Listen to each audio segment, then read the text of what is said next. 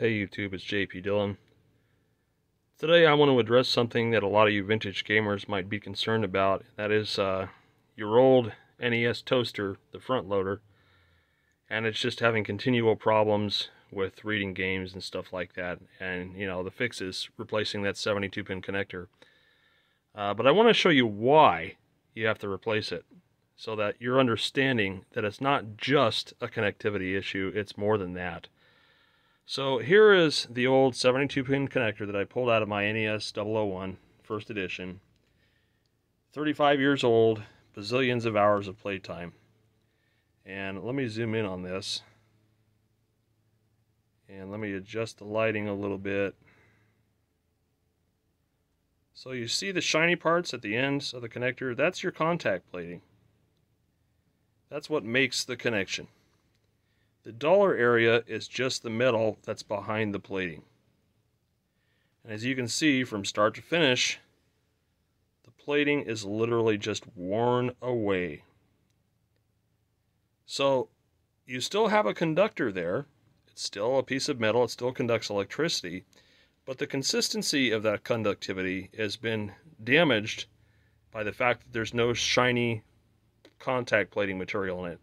And so to illustrate this, I've got my famous Capacitor Wizard, which is an ESR meter that transmits a very high frequency, very low current, and it really reveals failures in connectivity. So let me get the camera mounted, and then I'll show you what I mean by touching between the plated material and non-plated material.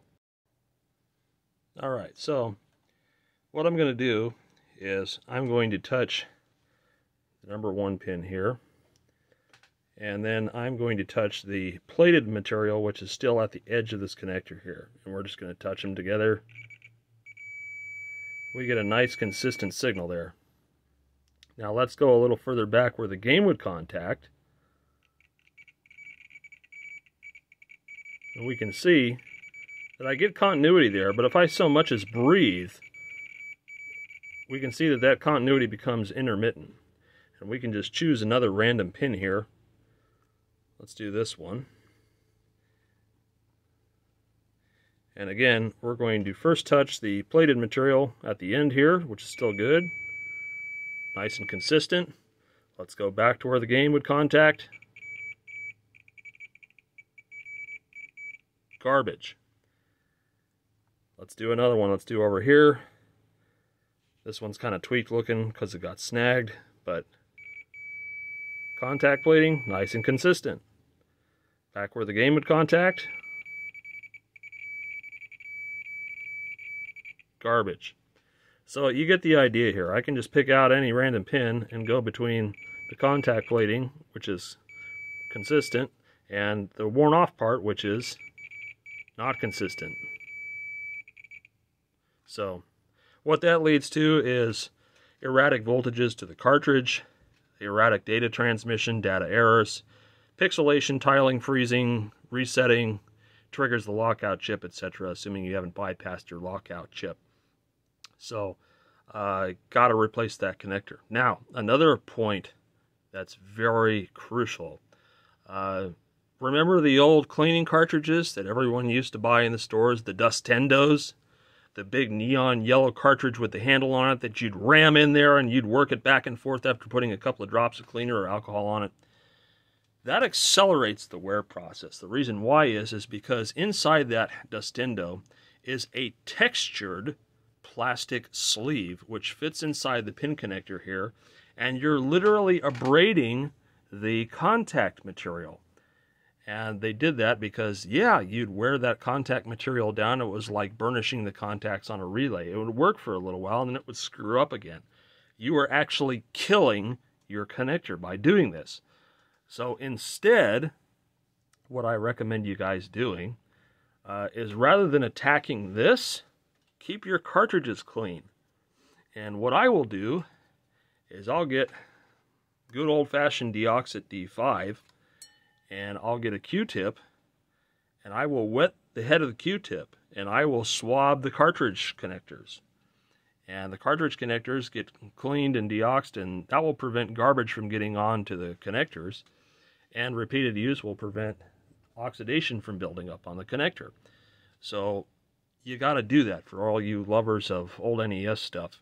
And yes, the top loader ones are less prone to it because of the way that they're designed, but they still will die. We just haven't seen it yet in great enough numbers for it to be a concern. But you can go on Amazon, eBay, and whatnot, and you can buy these 72-pin connectors for pretty cheap. This one was about $13 including shipping.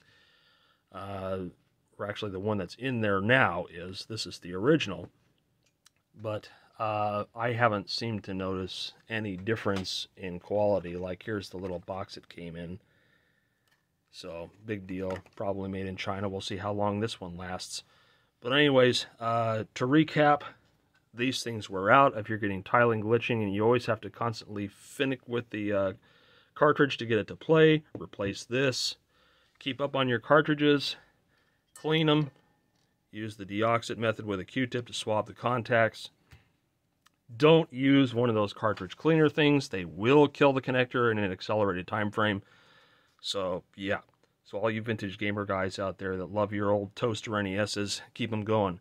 Had this one since it was new. So the fact that it's lasted 35 years is pretty good. But they do wear out. So just like I said, you can go on Amazon, you can go on eBay, you can get the 72-pin connectors for fairly inexpensively. It's an easy change out. There's tons of videos on YouTube on how to change out that connector. I'm not going to make one because too many of them exist.